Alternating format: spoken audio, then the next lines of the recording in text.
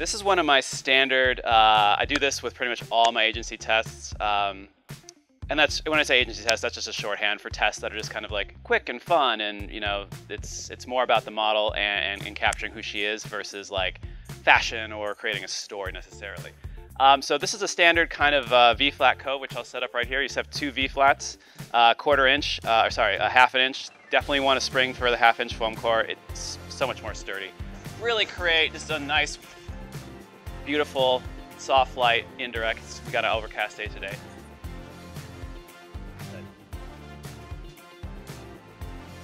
Notice I'm going really slow and I'm not firing a lot. It's a bad habit to shoot like a ton and kind of hope, it's just a shotgun method, like kind of hope you get a good one. You should try to really pay more attention and shoot with purpose and exactingness, which is a word I just made up, versus this like spray and pray.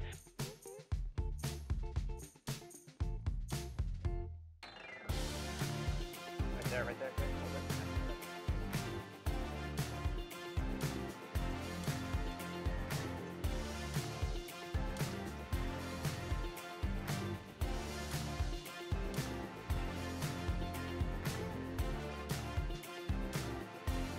So unlike using the manual focus 50 and shooting deliberately slow, both because of manual focus and because I just want to shoot slower, I'm now being a hypocrite and I'm actually going to be bursting a lot on this. But not because I just kind of want to see what I get, but because I'm actually going to increase the speed of her movement. There's just something aesthetically about motion as captured as a still that really appeals to me because life is not perfectly in focus. Life is definitely not tack sharp. Life is blurry and always in motion, and just that's kind of what I like. I will be like, this will be shooting a lot in a row, but that's because you're moving so fast. Yeah, exactly. So really, this is like, you're gonna be really using your whole body. See how I'm swinging my body like this? Like, so just go, whoo. All right. And for you watching at home, I have the 7200 on, but I'm about 130. Oh, she's smiling. That's a nice picture. I'm about 135 on focal length here.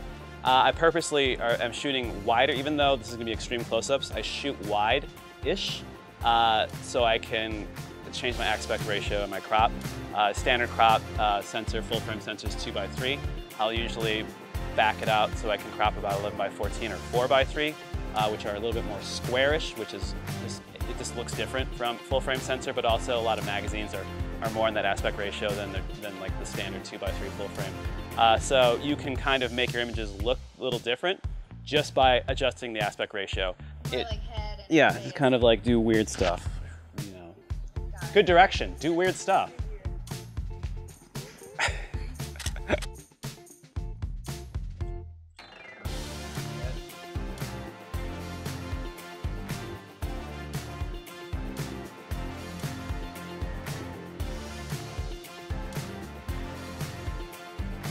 So here's an extreme example, friends. I'll bring these in real close like that, and just watch her face.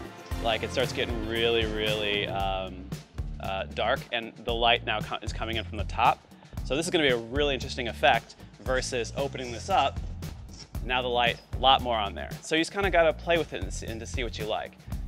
Look at that. Look at the catch light in her eye now. Like see how like vertical it is, and like there's a sliver of it. It goes from the bottom of her eye right to her pupil. Ever look at Calvin Klein ads, especially from the 90s, when all the models are like, I have no neck. Life's so hard. We're so young and pretty. Anyone have any cocaine?